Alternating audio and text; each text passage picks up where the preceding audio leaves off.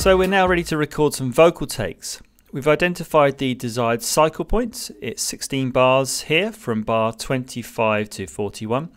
And we'll be recording between those two locators, left and right, and we'll be taking some different takes on this track or maybe another track to demonstrate the take folder.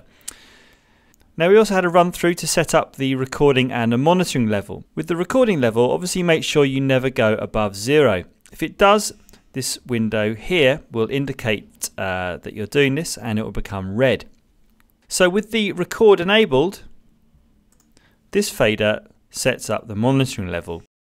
Please note that Logic has a feature that enables you to set up an independent monitoring level while recording. What it means is this. I'm deselecting the record enable for the track, and we've also got another level here.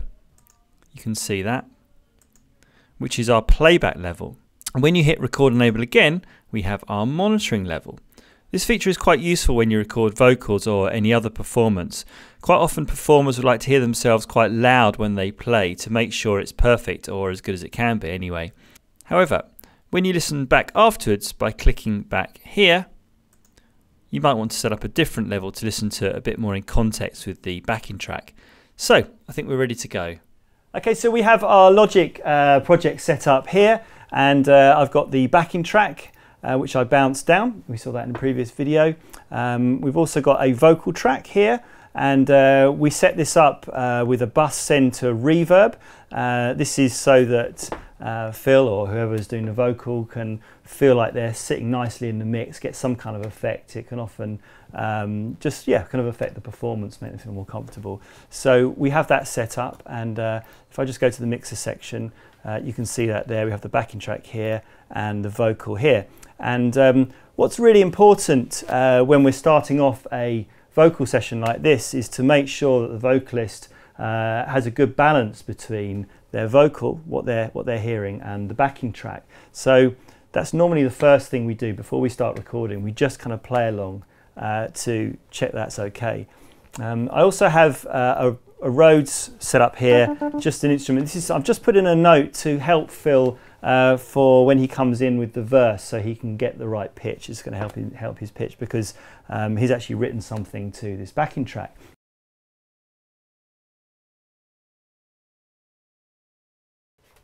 Hey Phil, okay, so should we just try kind of cycling round the verse? Yeah. It's quite a long verse, isn't it? Yeah. But if you just maybe we'll go round it 2 or 3 times, okay, and then that will just give me some options with the take folder, if that's okay. Good. You give me air so I can breathe. I'm wearing your heart that's on my sleeve. I'm wearing your heart, I've got something new. Got nothing, baby.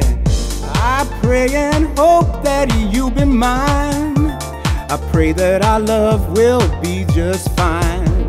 I pray that our love will forever be new.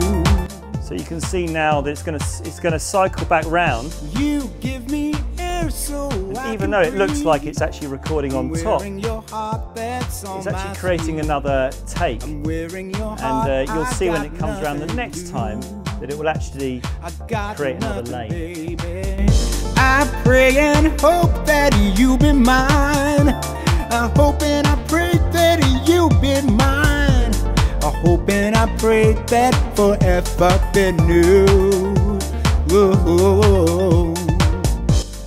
There we go. So we have our little triangle here. This is showing that the take folder is open. And you can see it's actually named it for us, take 1, take 2, and this next one's going to be take 3. I hope and pray that you'll be mine. I pray that your love will be just fine. And this will be great when it comes to editing the vocal, because we can comp it together really nicely. You give me air so I can breathe. I think we'll try one more take. I'm wearing your heart, it's on my sleeve. I'm wearing your heart, I've got nothing to lose. No. I pray and hope that you'll be mine. I pray that you'll always be just fine. I pray that our love will forever be news.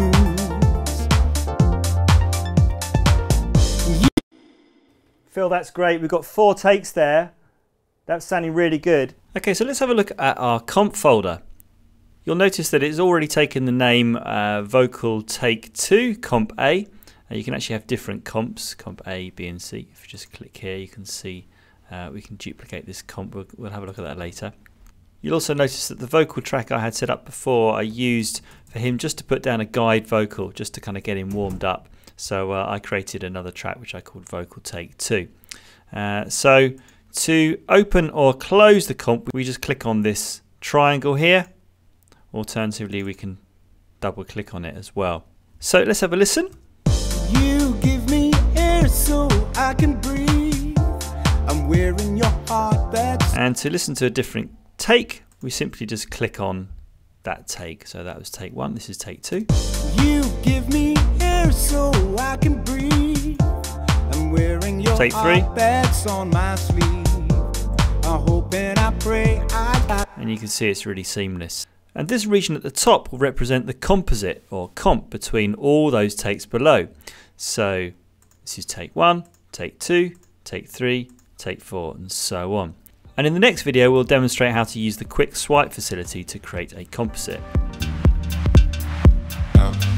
Every 2 weeks in the course an assignment is set. So once I've done my assignment, which is essentially a track, I upload it for my tutor to download, and he sends me back a DVR, which is a direct video response. It's a video produced by your tutor that is sent to you personally every couple of weeks while you're studying, giving you immediate feedback on your production. It's something that enables the students to have a one-to-one connection with their tutor. You see all of the mouse movements and any parameter changes made by your tutor.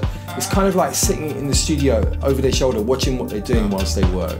And I think this kind of steel can sound is brilliant. I mean that's a real kind of hook of the track, this. Maybe let's just try recording something in.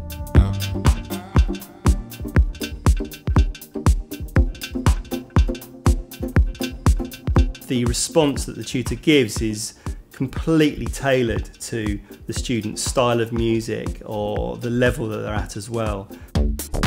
So it might be nice to spice up this drum track by adding a delay, and you can see I've put one here in the return of the drum rack, and if we just apply that to the clap now, you see it has a really nice effect. If you want to check out the whole range of online courses, go to pointblankonline.net.